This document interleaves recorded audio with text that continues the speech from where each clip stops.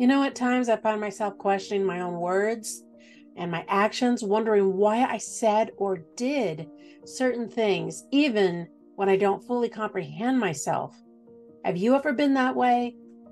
It's during these moments that I take a solace in Psalms 139, 1 through 2, which reminds me God has searched me and He knows me.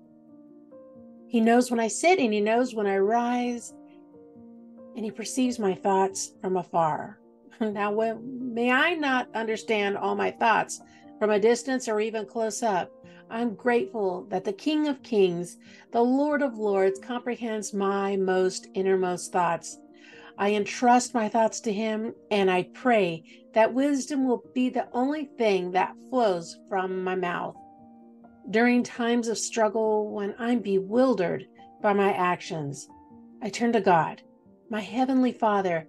I ask Him to examine my heart, to reveal the reasons behind my actions, seeking His guidance for moving forward.